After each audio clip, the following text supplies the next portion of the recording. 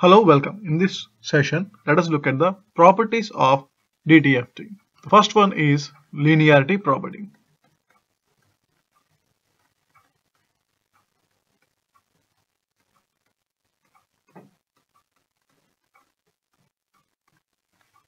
Assuming that f dot denotes a DTFT, the linearity property states that f of, that is DTFT of a linear combination alpha x1 of n plus beta x2 of n is equal to alpha times the DTFT of the first signal, plus beta times the DTFT of the second signal, x2 of n. That means when you apply DTFT on a linear combination, the resulting DTFT is same as the linear combination of the original DTFTs. That is DTFTs of the separate signals or individual signals. So let us look at the proof for this property. Starting with the LHS, that is the DTFT of alpha times x1 of n plus beta times x2 of n. We have, by using the definition of DTFT, we have the summation n equal to minus infinity to plus infinity alpha times x1 of n plus beta times x2 of n multiplied by e power minus j omega n. And now this summation can be rewritten as sum of two separate sums. That is, this summation can be split into two sums. That is summation n equal to minus infinity to plus infinity alpha times x1 of n into e power minus j omega n plus a second summation n equal to minus infinity to plus infinity beta times x2 of n multiplied by e power minus j omega n. And since alpha is a constant, it can be taken outside, and the rest of the summation is basically the definition of DTFT of x1 of n. So we can write it as f of x1 of n. That is DTFT of x1 of n. And then similarly the second sum becomes beta times DTFT of x2 of n. This proves the linearity property. That is, the DTFT of a linear combination is same as linear combination of the DTFTs of the original signals or the individual signals. Now let us look at the shifting property, that is shifting in time.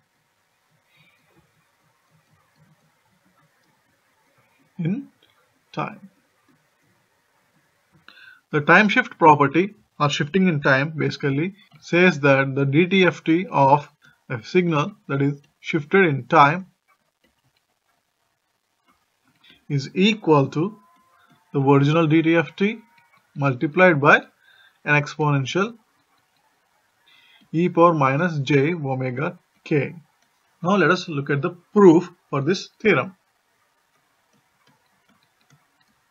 Starting with the LHS, that is f of x of n minus k, which is basically a shifted version of the original signal, is equal to the sum n x of n minus k e power minus j omega n. Note that we just write n for n equal to minus infinity to plus infinity. Now let us define a new variable m, which is equal to n minus k.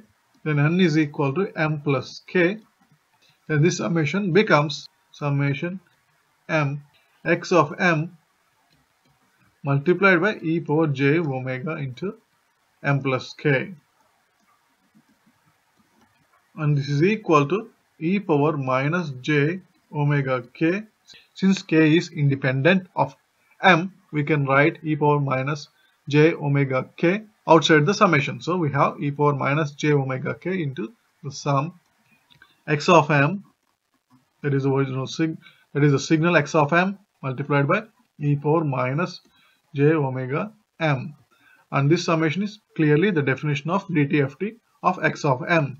Therefore, this should be equal to e power minus j omega k into x of e power j omega. Thus, shifting in time is equivalent to multiplying with a exponential e power minus j omega k to the original DTFT. Now let us look at the third property. Frequency shifting, that is shifting in frequency.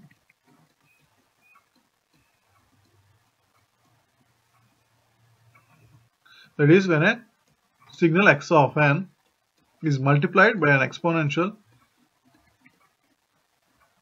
of j omega naught n, then it is same as shifting the frequency by the omega naught.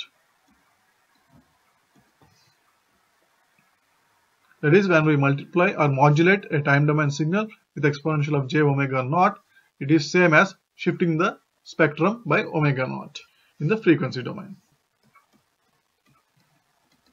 So starting with the LHS, that is for the proof, starting with the LHS, we have x of n into exponential of j omega naught,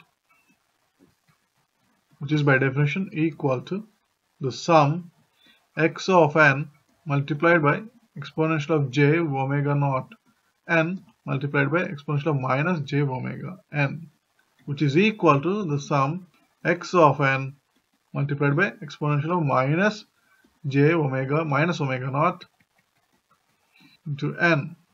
Next, denoting omega dash as omega minus omega naught, we can clearly see that the summation is equal to summation n x of n e power minus j omega dash n, which is clearly a definition of the DTFT. Therefore, it should be equal to x of e power j omega dash. And since omega dash is equal to omega minus omega naught, we have x of e power j omega minus omega naught. Thus, multiplying a time domain signal with exponential e power j omega naught, that is modulation in time, that is multiplication with exponential of j omega naught, is equivalent to shifting of the frequency by omega naught.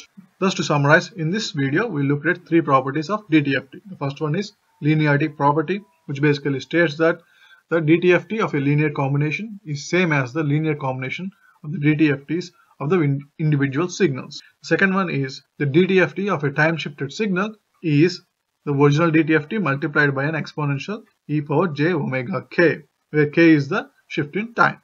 And the frequency shifting property says that the DTFT of a signal multiplied by an exponential is the original DTFT shifted by a frequency omega naught, or original DTFT which is shifted in frequency by omega naught. Thanks for watching.